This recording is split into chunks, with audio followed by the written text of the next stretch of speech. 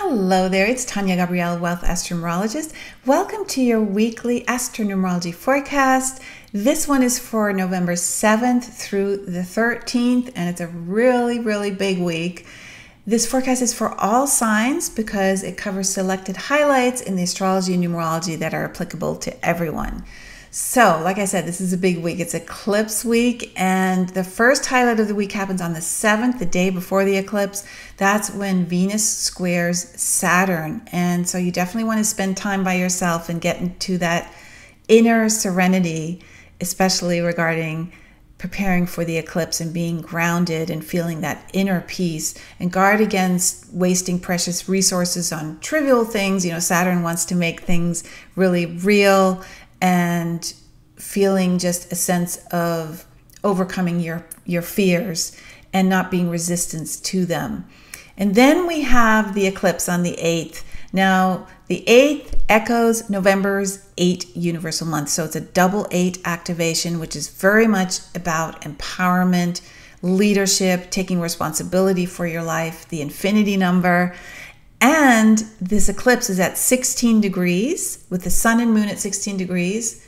Uranus conjunct the moon in Taurus at 16 degrees. So there are 3 16s, but the numerology code adds up to 16 as well. So 11/8/2022 adds up to 16. So we have a quadruple 16, which is all about changes and shifts, breakthroughs, sudden events, unexpected situations. So be very prepared and grounded, and don't get into the drama. Keep breathing. This is a really big one because of Scorpio also being involved. The sun is conjunct Venus and Mercury. There's really so much energy, and there's a T-square to Saturn as well, and Saturn is all about timing and destiny, and the time has come. And so we want to be in a place where we are very aware that we can help the situation through staying peaceful, strong, in integrity, just honoring who we are at soul level. So this will be a really profound experience, and to really partake in this incredible eclipse, go to my website, taniagabrielle.com, and I will have the full forecast for you there. Now, the next highlight happens on Wednesday the 9th. This is when the sun is opposite Uranus, and that actually is activated during the eclipse the day prior. So that brings tremendous shifts, personal shifts, the ability to set yourself free if you're open to change, open to just being very flexible and willing to use your intuition, using your heart instead of your mind, and trusting in the process of the awakening itself, which is really what Uranus is about. It's the awakening planet.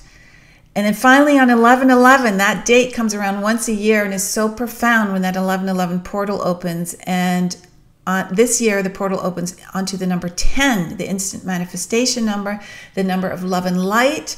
And there are lots of ones in this code, so new beginnings. After the eclipse, you'll feel like you can restart and take all those insights and move into something more profound and real for you. And today the sun is square Saturn, that is on the 11/11 day, and that means your inner light, the sun, and Saturn, responsibilities and boundaries, are in a tense relationship, which may bring some restriction. Now, restriction does not mean anything negative. It just means that you're supposed to focus on what is really important and not be distracted.